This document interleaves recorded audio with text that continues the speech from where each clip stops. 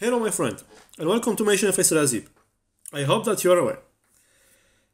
Now, before continuing to learn JavaScript, in this new section, we should first activate a special mode in JavaScript called strict mode. And here I have opened my folder in VS Code. I already have the folder for this part 2 fundamental section in my computer, of course. And for you, as I explained before, this starter files come from the GitHub. I have added the project fundamental 2 that I showed you at the beginning of the course. So use that GitHub repository as your starter folder, or of course you can just copy that data somewhere as your computer and work from there. Whatever works for you. Okay? So that's our new working folder, and this time we already have the script JS script file, and also we have our HTML file. Okay, and we see that in the HTML the script is also already linked, so we don't have to do that this time. Okay, good. At this point, I assume that you already know how to do that, of course. So let's now get started in this new section. And as I said, let's start with strict mode. So what is strict mode? Strict mode is a special mode that we can activate in JavaScript, which makes it easier for us to write a secure JavaScript code. I repeat.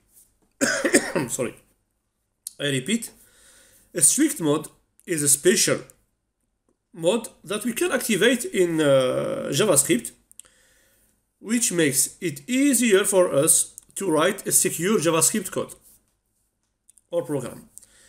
And all we have to do to activate strict mode is to write this string in the beginning of the script to use strict, and that is use strict.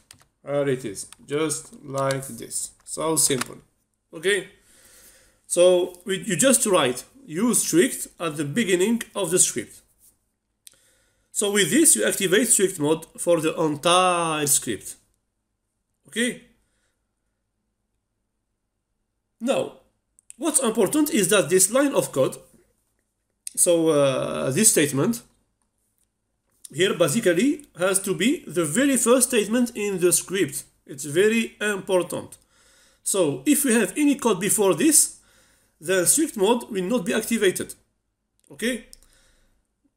Of course, the commands are allowed because JavaScript will just ignore them, but no code before use strict. Okay. Now we actually can also activate strict mode only for a specific function or specific block, but I don't really see the point in doing that, and so I always just use it at the beginning of each script, and so I believe that you should do the same. So always just put strict mode in the beginning of your script, and like that I write more secure code. And when secure, I mean that strict mode makes it easier for us developer to avoid accidental errors or bugs. So basically it helps us introduce the bugs into our code, and that's because of two reasons. First, strict mode forbids us to do certain things, and second, it will actually create visible errors for us in certain situations in which without strict mode JavaScript will simply fail silently, without letting us know what we did a mistake. Okay? So again, first, strict mode forbids us to do certain things, and second, it creates visible errors and a developer console, where in other situations JavaScript will just fail silently. Okay, but now to make this a bit more clear, of course, let's actually see an example of one of the most important changes that strict mode introduce. So let's create a variable here with complicated name. Let's say, for example, not complicated, so let's say let, or const, no problem, has driver's license. Okay? And let's initialize this variable with false. Something like this. And then I also create a pass test. This const, this one, pass test. Like this. And I will initialize it to true. Okay? So I am using let in the first because I want to change it later, and actually this one pass test, it is not the case. So basically there is a certain person which right now does not have a driver license, but they just passed a test. That's why we have pass test set to true. And now we want to write some logic so that when they pass the test, this variable here gets set to true. So we can say if pass test, okay, because this one here is a Boolean value, and so this condition will be either true or false. And then let's introduce a simple bug here. So what I will do, so this is kind of hard to write variable name. And so let's pretend, I repeat, let's pretend that you are writing it wrong here. So has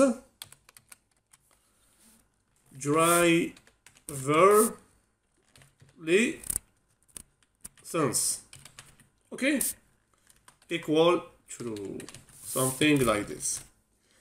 So what I did here was basically omit the S. So this letter here is not in this variable that I am trying to change here to true. And again, that is an error I am making here on purpose, just to show you how strict mode can help us to avoid a certain kind of error, because doing this is actually more common than you may think. Okay? And now let's log something to the console if the person has a driver license. And so now we're actually gonna go back to writing it correctly. So if here has, I write it correctly, a driver license, so this one is exactly the same. Okay? And VS Code highlights both, as you can see. If I click here, you can see it's the same. This one is also, but not this one. So let's write log to the console, console.log, oops, and here I just put message I can drive, for example, just to test, of course. And now what I will do, I will start by deactivating a strict mode again here. Okay? Now let's see what we get in the console. So I reload, and as you can see here, I didn't log. I can drive to the console. Okay, I have nothing. I haven't this log. Okay? Even though we had attempt to set has driver license to true here. So we expected that driver's license being true should then log I can drive. Okay? But it didn't work, and that's because of the mistake that I just introduced here on purpose, forgetting this S. So without the error it should work, right? But without it, it's not gonna work. And again, because basically here I set a new variable to true and not the original one. So this one is still false, and that's why here this logging does not happen. So now our program has bug, which means that it has a mistake, and we will now go ahead and find that bug but strict mode can actually help us with this. So let's turn it back on. And I save, of course, the file. Now I will try again. And here, what I got an error. So here we can see that has driver license is not defined. So in line number 6, which is right here, and so this message error now tell us exactly what is wrong. So it tells us that this variable has driver license is not defined, and then we can see we did a mistake here. We are missing the S, as I said before. Okay, so now I will add the S again, and here when I try again I have the message I can drive. Okay, then the error is gone. And so strict mode really helped us avoid this kind of bug that we create here. You can of course experiment a little bit with this to make it really clear. Now, another thing that strict mode does is to introduce a short list of variable names that are reserved for features that may be added to the language a bit later. For example, let's try to define a variable called interface. Interface.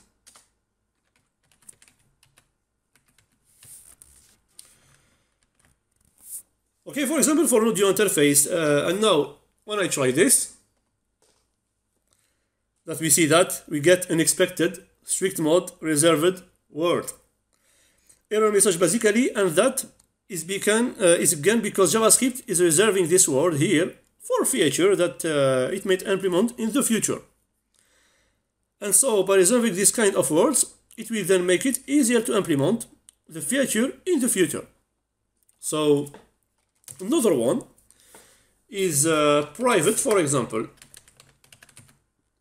Okay, and here I just initialize it for a number. No, not a problem. Oops, const private, of course. I put, for example, 500, for example. Okay, and this one will also not work. So look. Sorry, I will command this one. Okay, and as you can see, also unexpected strict mode reserved word in line 11, this one. Okay, so what I have said, and that's because in the future there may be something called a private field and class or any other some reserved word in the language, and they may want to use this word for that. And so strict mode reserve this word, so we cannot use them for variables. It's the same logic as this one, so we cannot call a variable if, for example. Right? Like this.